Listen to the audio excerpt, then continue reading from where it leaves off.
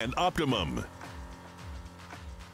All right, before the game, they had some vets in the house. It's the 2009 Brenham Cubs inducted in the Hall of Fame honor. These guys took down Johnny Manziel's team back in the state semifinals. First quarter now, Cubs facing third and long. It's Jordan Harvey who floats a screen pass to Jacoby Dixon.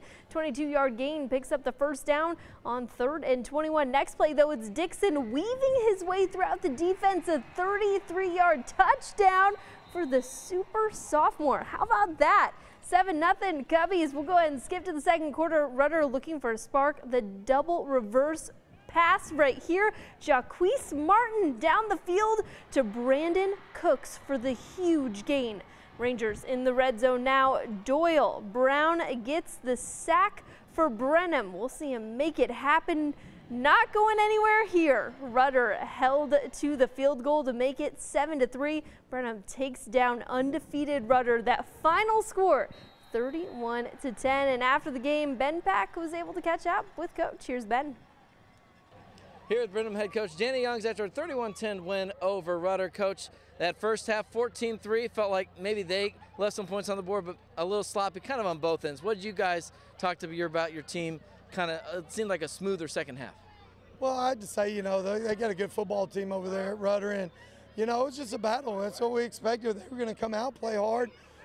We knew they were going to throw everything at us, and they got some good athletes over there, and they played a heck of a game on defense. You know, they were getting after us, and, you know, you knew it was going to be that kind of game. And, you know, went in at halftime and just told our kids, let's settle down and do what we do, play Brenham football and execute and tackle, and, you know, everything will be all right. And I thought our kids come out and played well in the second half. You know, number one beat us on a one-on-one play when we blitzed him right there. He's a heck of an athlete, made a great play, and good throw by the quarterback. And, you know, we reeled it back in right after that and, you know, held it right there. And I thought offense did a good job of really just running the clock and, you know, getting it to zeros. Just lastly, 3 weeks left in the regular season. Where do you feel like you guys are at right now in relation to where you want to be and what's ahead?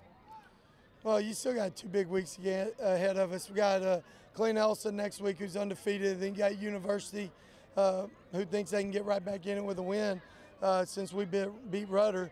And so, you know, it's going to be a battle every week, and, you know, that's what we come out here to play for. It's cooling off, getting close to the playoff time, and, you know, this is fun. I'm a fan of that cooling off, by the way. Absolutely. 31-10 win for Brenham over Rudder. Thank you so much for your time, Coach. Thank you. Go Cubs. All right.